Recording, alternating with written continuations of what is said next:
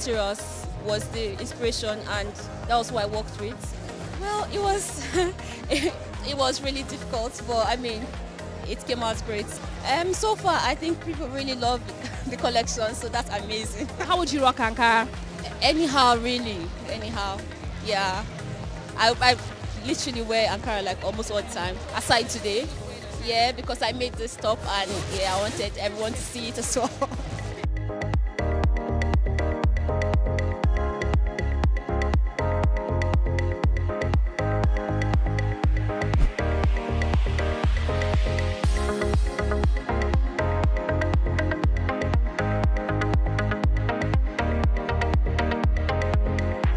We're going to be seeing a lot of ashok. We're going to be seeing this fabric, Ankara fabrics, more of pencil skirt, fringe designs, and lots more coming from us. This is one of our piece collection.